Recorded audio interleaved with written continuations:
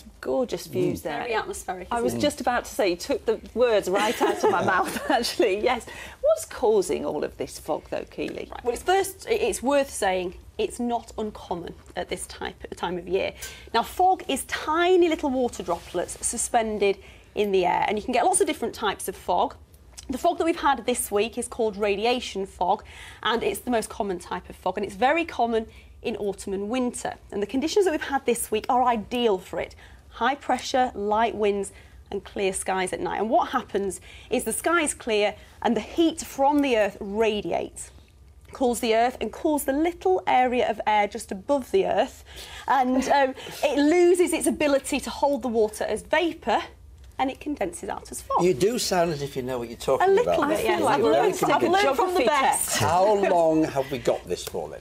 Well, we're over the worst of it because high pressure is being pushed away and low pressure is replacing it. It's a little bit misty out there at the moment. I think that the Vale of York will still have some dense fog patches tonight, and another type of fog tonight, hill fog, with the area of rain pushing up. It's basically low cloud.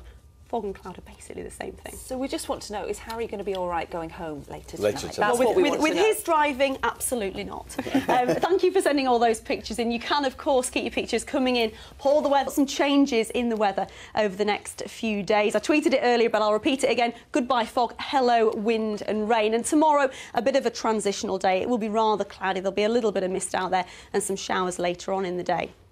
And then as we move through Thursday, Friday and Saturday, we've got several weather fronts pushing up from the south. And actually Saturday looks like a particularly nasty storm. Still a lot of uncertainty in that one, but keep tuned throughout the week. There could be some possible disruption.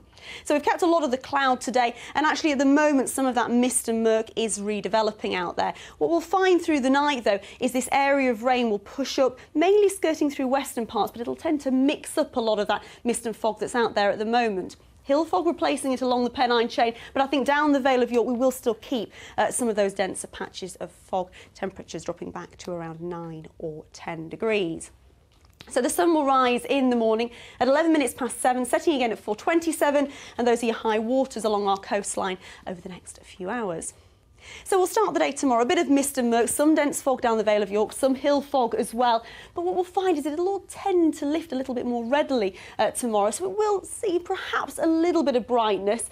Along the coast, though, a lot of murk persisting there, and we may well get some showery rain just pushing up coastal parts too. A lot of the rain, or showery rain, for the rest of Yorkshire will stay at bay until tomorrow evening.